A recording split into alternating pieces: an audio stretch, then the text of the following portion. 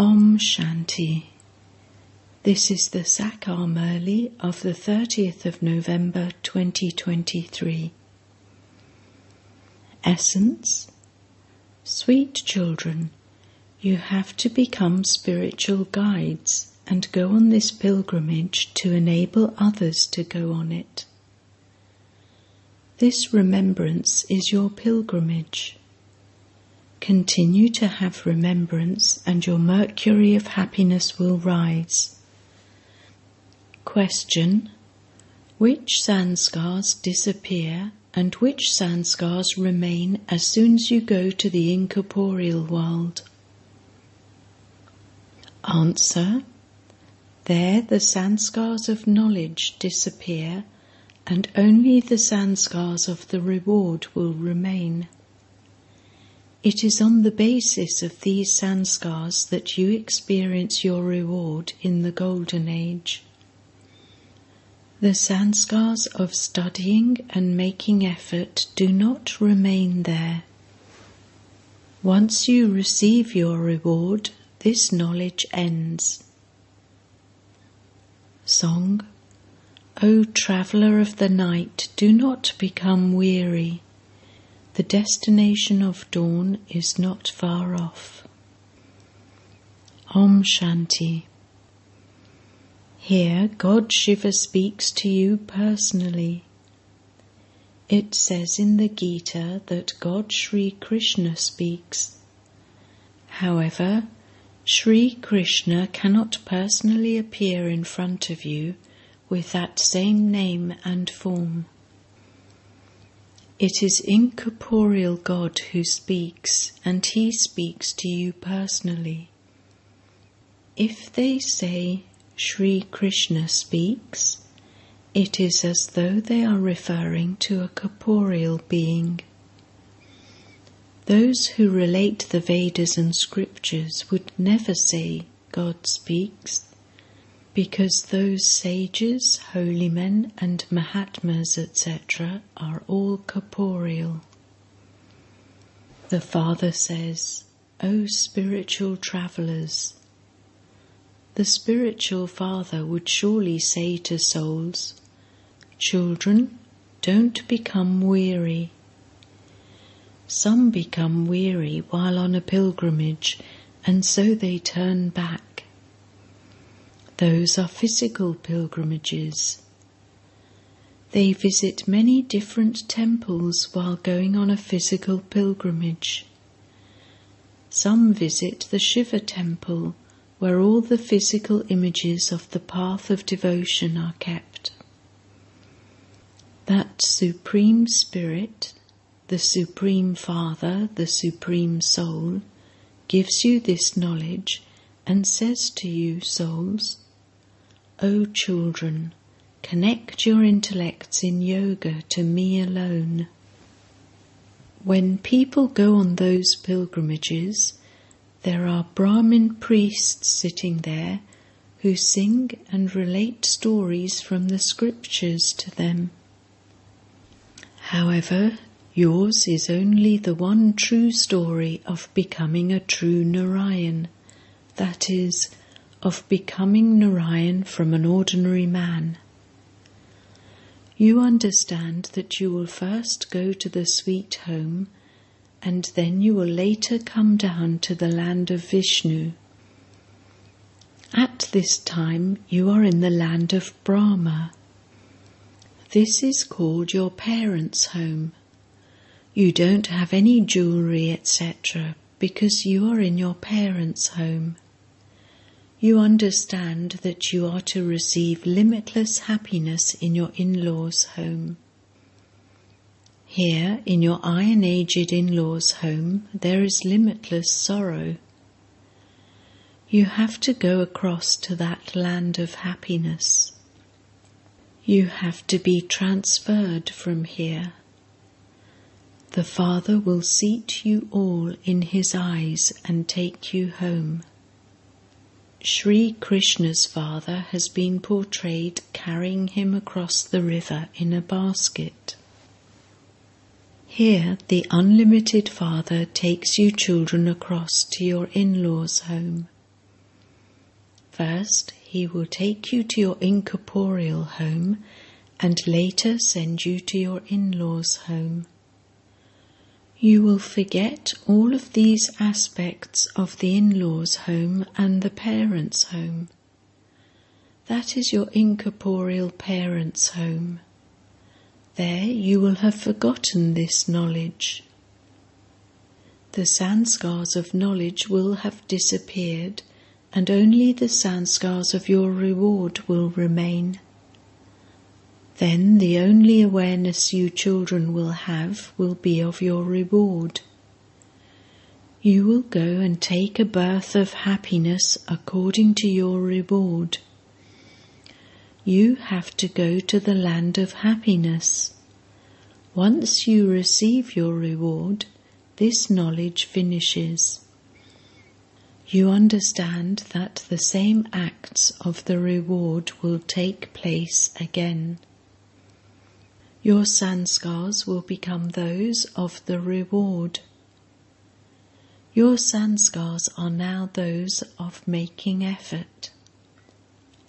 It is not that the sanskars of both effort and reward will remain there, no. This knowledge does not remain there.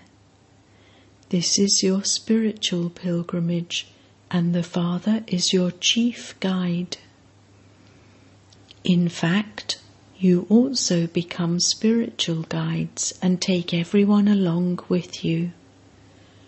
Those guides are physical, whereas you guides are spiritual. They go to Amarnath with great pomp and splendour. Large groups go especially to Amarnath with pomp and splendour. Baba has seen many sages and holy men, etc., take musical instruments there. They also take a doctor along with them, because the climate there is cold and some fall ill. Your pilgrimage is very easy. The Father says, your pilgrimage is one of remembrance. The main thing is remembrance. The mercury of happiness of you children will remain high if you continue to have remembrance. You also have to take others along with you on this pilgrimage. This pilgrimage only takes place once. Those physical pilgrimages begin to take place on the path of devotion, but they don't begin right at the beginning. It is not that the temples and images are made straight away. They are made gradually later on. First, the temple to Shiva will be built. They first build a Somnath temple, image of Shiva, in their homes, so that there is no need to go anywhere. All of those temples, etc., are built later on. It takes a great deal of time because the new scriptures, new pictures, new temples continue to be made very slowly. It takes time because there also has to be those who study the scriptures. It is when the cults, etc., increase that the thought arises to create scriptures. It takes time to create so many pilgrimage places, so many temples and pictures. Although it is said that the path of devotion begins in the Copper Age, it still takes time. The degrees continue to decrease. Devotion is at first unadulterated, and it then becomes adulterated later. The evidence of all of these aspects has been shown very clearly in the pictures. Those who explain should use their intellects on how they should make such pictures to explain these various aspects. These ideas are not in everyone's intellect, all are number-wise. Some are not able to use their intellects for this at all, so they receive a status accordingly. It is understood what they will become. As you go further, you will understand this more. When war takes place, you will see everything practically. You will then repent a great deal. You will not be able to study at that time. At the time of war, there will be cries of distress. You will not be able to listen to them. Who knows what will happen? You saw what happened at the time of partition. The time of destruction is very severe. Yes, you will receive many visions, through which you will come to know just how much each one has studied. There will be a great deal of repentance, and you will also receive visions. You stopped studying, and this is why your condition has become such. How can Dharamraj punish you without first giving you a vision? He will give visions of everything.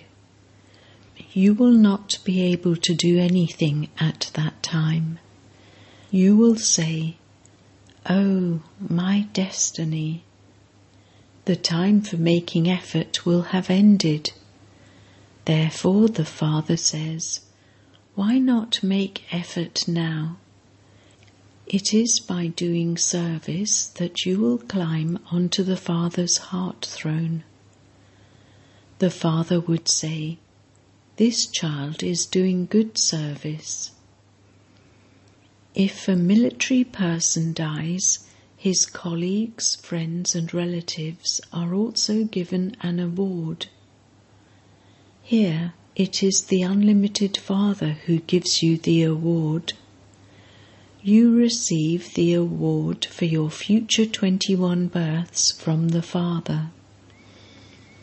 Each one of you should place your hand on your heart and ask yourself how much you study. If you are unable to imbibe knowledge, it would be said that it is not in your fortune. It would be said that your karma is not so good. Those who have performed a lot of bad actions cannot take in any of this knowledge. The Father explains, "Sweet children, you also have to take your companions with you on this spiritual pilgrimage. It is your duty to tell everyone about this pilgrimage. Tell them that this pilgrimage of ours is spiritual, whereas other pilgrimages are physical. They show a magic lake near Rangoon. It is said that by bathing in it you can become a fairy. However, no one becomes a fairy.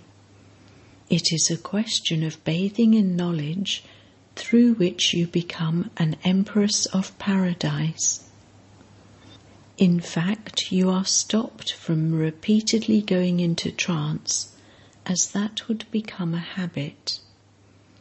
Therefore, this is the Mansarovar of knowledge. The Supreme Father, the Supreme Soul, comes and gives you this knowledge through this human body. This is why it is called Mansarovar. The meaning of the word Mansarovar comes from the ocean. It is very good to bathe in the ocean of knowledge. The wife of an emperor in paradise is called an empress. The Father says, "You too become the masters of paradise." There is love for the children. There is mercy for all. There is also mercy for the holy men. It is written in the Gita that God also uplifts the holy men. Upliftment takes place through knowledge and yoga. You children need to be very alert and active in order to explain to others. Tell them, everything you know is like buttermilk. You do not know the one who gives you the butter. The Father explains everything to you very clearly, but it all depends on how much of it sits in your intellects. By recognizing the Father, human beings become like diamonds. By not knowing Him, human beings become like shells and completely impure. By knowing the Father, they become pure. There is no one pure in the impure world. The children who are Maharatis will be able to explain these aspects very well. There are many Brahma Kumars and Kumaris. The name Prajapita Brahma is renowned. You are the mouth-born children of Prajapita Brahma. Brahma has been portrayed with 100 arms and 1,000 arms. It has also been explained that Brahma cannot have that many arms. Brahma has many children. Whose child is Brahma? He too has a father. Brahma is Shivbaba's child. Who else could be his father? It cannot be a human being. Brahma, Vishnu and Shankar are remembered as residents of the subtle region. They cannot come here. Brahma, the father of people, would surely be here. He cannot create people in the subtle region. Therefore, the Supreme Father, the Supreme Soul, comes and creates the Shakti army through the mouth of Brahma. You first have to introduce yourselves as the mouth-born children of Brahma. Tell them that they too are the children of Brahma. Prajapita Brahma is the father of all. Later, other generations emerge from him, and then the names keep changing. You are now Brahmins. You can see how many children Prajapita Brahma has in a practical way. The children must surely receive the inheritance. Brahma does not have any property. It is Shivbaba who has all the property. Brahma is Shiva's son. You receive your inheritance from the unlimited Father. Shivbaba sits here and teaches you through Brahma. You receive your inheritance from the grandfather. Baba explains a great deal, but you don't have yoga. What can the Father do if you do not do things according to the law? The Father says, that is your fortune. If you were to ask Baba, Baba could tell you what status you would receive from your present condition. Your heart is the witness to tell you how much service you do and to what extent you follow Srimat. Srimat says, man above. Continue to give everyone the introduction of the Father and the inheritance. Continue to beat these drums. Baba continues to give you a signal that you have to explain to the government so that they too can understand that the strength of Bharat has definitely been lost. There is no yoga with the Supreme Father, the Supreme Soul, the Almighty Authority. When you have yoga with Him, you are able to conquer Maya and thereby become the masters of the world. You have to conquer Maya while living at home with your families. The Father is our helper. So much is explained to you, but you have to imbibe it. Baba has explained, wealth is not reduced by donating it. Only when you do service will you climb onto Baba's heart throne. Otherwise, it is impossible. This does not mean that Baba does not love you. Baba loves the serviceable ones. You have to make effort to make everyone worthy of going on the pilgrimage. Man above. This is a spiritual pilgrimage. Remember me and you will come to me. After going to the land of Shiva, you will go to the land of Vishnu. Only you children know these things. Although they study a great deal, none of them understands the meaning of man above. The Father gives you this great mantra. Remember me and you will become conquerors of sin. Acha.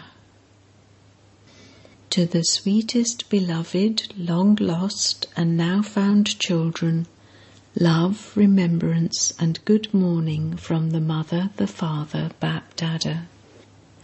The spiritual father says Namaste to the spiritual children, and the spiritual children say Namaste to the spiritual father. Essence for Dharna. 1.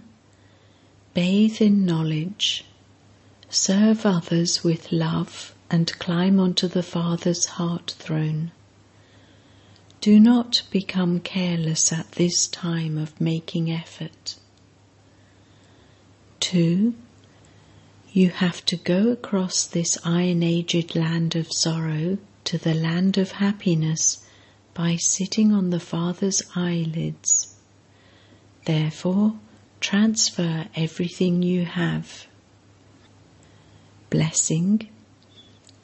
May you be ever happy and experience happiness in the garden of the flowers of divine virtues in your life. To be constantly in a state of happiness means to be full and complete. Previously, your life was in a jungle of thorns, and you have now come into the happiness of flowers. The flowers of divine virtues are constantly in the garden of your life, and so whoever comes into contact with you will continue to receive the fragrance from the flowers of divine virtues and will be happy on seeing this happiness. They will experience power. This happiness makes others powerful and brings them into happiness, and this is why you say that you are ever happy. Slogan. A Master Almighty Authority is one who plays with the bubbles of Maya instead of being afraid of them. Om Shanti.